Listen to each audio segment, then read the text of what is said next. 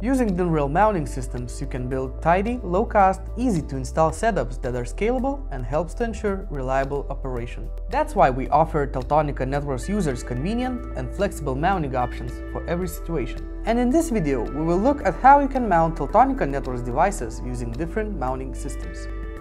It is essential to select the correct mounting kit for your device.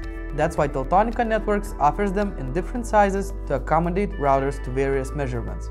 Compact DIN rail kit is as light as it's not visible on any possible mounting surface you can imagine. The setup of any DIN rail kit in the Teltonika Networks range is as easy as it looks. Just find a broader notch on one of them and attach the two together.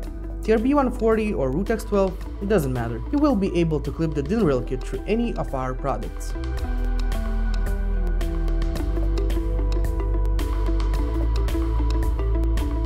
If you prefer something even more sturdy, take a look at low-carbon steel version, which is not only harder in material, but also features a tiny spring mechanism that will assure your device will be always intact.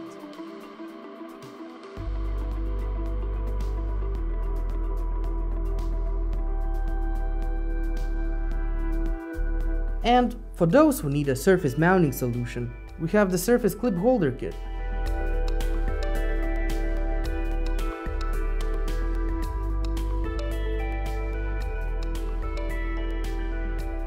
Lastly, let's talk about the surface mounting kit. This is a stable and easy to deploy choice when working with solutions where DIN rail mounting is not an option.